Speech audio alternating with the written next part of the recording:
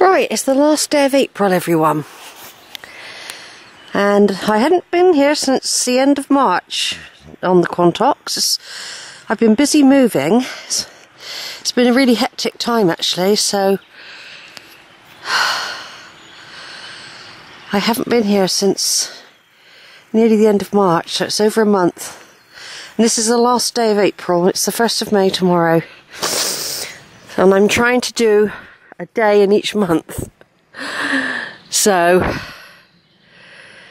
it'll probably be towards the end of May when I get up here another time to do a video of the cantocs of Holford area. I've videoed this little walk a few times now, but I thought I'd just introduce this today. It's not going to be doing any real exploring, it's just getting images of the spring, listening to the birds and all that sort of thing. So that's what I'm trying to do, really try and do a month, at least one visit a month if I can, while I've still got Alberta, which is a whole year at least.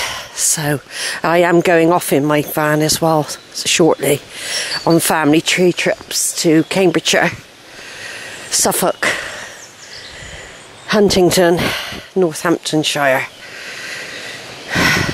On the trail of Matilda of Huntington, actually. And she was given that title. It was handed down to her from her father, Wolfiolf, Earl of Huntington. And it was passed down. It has been passed down, I think. Oh, I'm just trying to remember if it was Edward the Confessor or somebody like that. The title was, it's ancient anyway, I know that. And Matilda inherited it. She was given the title Countess of Huntington or something like that, she was. So I decided to go to Huntington, which is also the birthplace of Oliver Cromwell, by the way, who, when I was a school child, exploring history, isn't that lovely, the moss there on those banks? Isn't that lovely? What a lovely little scene that is. I was into Oliver Cromwell at the time, in the New Army. And the parliamentarians. But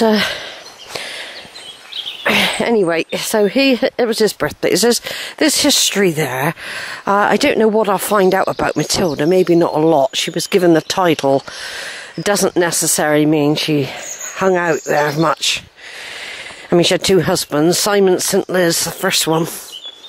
He built Northampton Castle. He also built a church there on the model of the Holy Sceptre of Jerusalem, a rounded tower church. There aren't many in the country. There's another one at Cambridge. So I should be hoping to see all that when I go to Northampton. I'll be going to stay at St. Neots.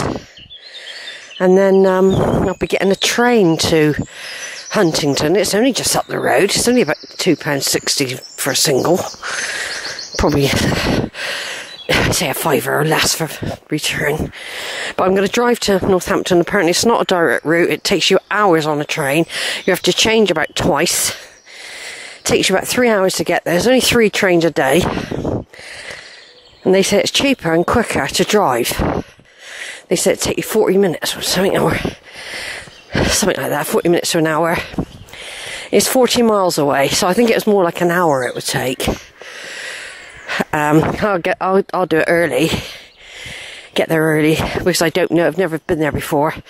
So I always get to a place like 6 in the morning, find parking, and look around a place while it's dead quiet. That's what I normally do.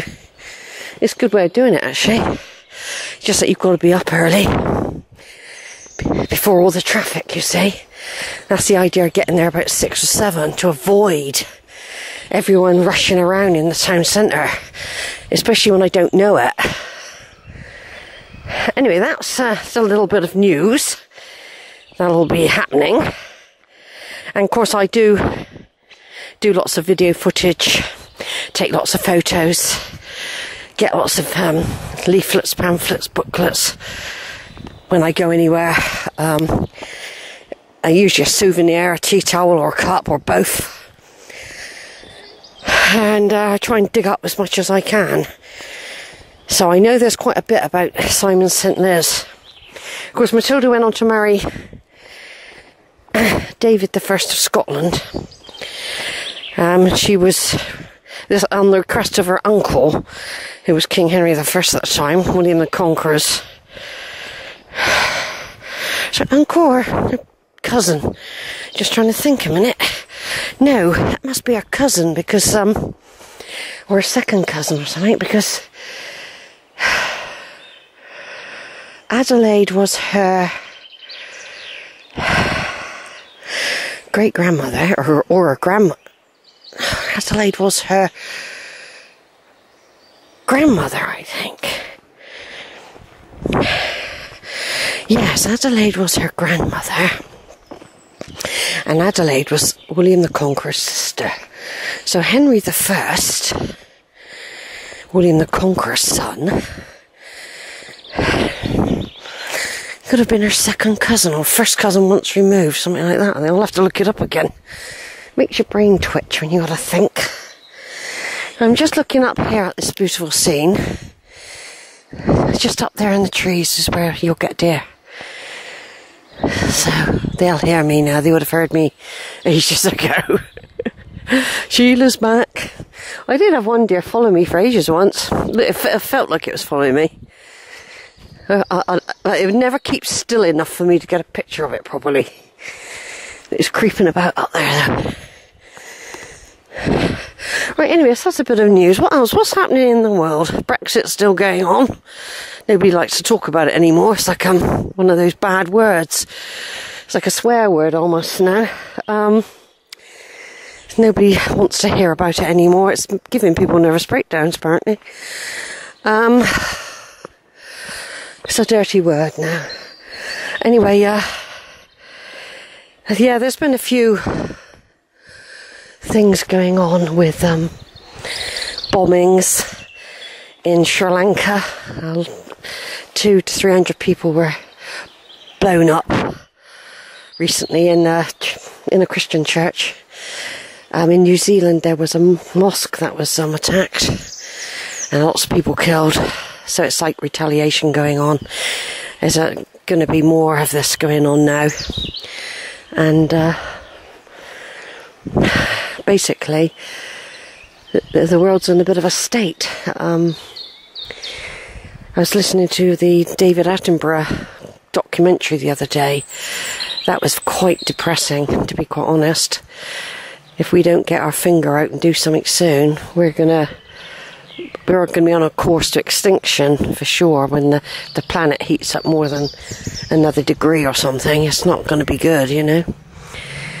And all this beauty might seem okay, but things are being affected by this change in the climate that's happening, which could become irreversible. There could be a tipping point, apparently, the scientists talk about, where you can't go back. So yeah, there's all that going on around us, subtly happening. Yeah,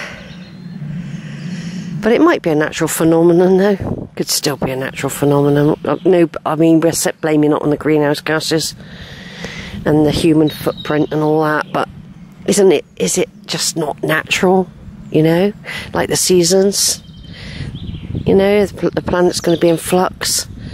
But they're saying it's a build-up of carbon dioxide and possibly methane now as well, which could escape from the permafrost and kill us all as the ice melts. Apparently, we're worried about carbon dioxide, but apparently the methane will be lethal. So if it kills everything off, no birds, no bees, no trees, then we're in for a rough ride in the future. Our descendants are. That's what came over in that documentary. Anyway, happy ending on a happy note. It's the last day of April, and I'm out having a walk at Holford. Over and out.